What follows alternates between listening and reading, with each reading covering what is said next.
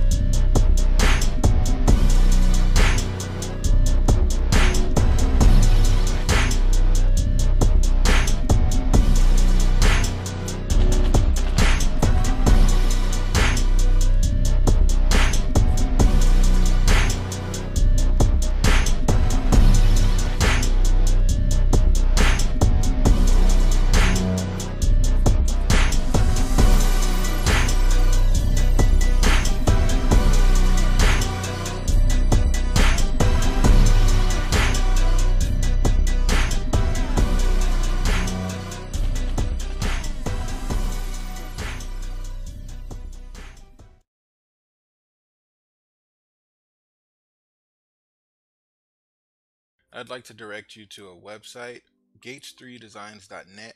So if you're interested in downloading any of the models I created to create my renderings, you can come here, and under SketchUp models, you can find a lot of the models that I use for my YouTube videos. If you notice, when I start my models, it's in a blank canvas form, and you can download that form, that blank canvas form here, and take a stab at creating your own renderings, whether it's Thea Render or lumion or whatever you want to use through SketchUp. You have models here that you could use if you'd like to. A lot of my models I create in Revit, so I'm also uploading a lot of the Revit files that I use to create these models. So if you want to take a stab at learning Revit or using Revit, you can download those files here also.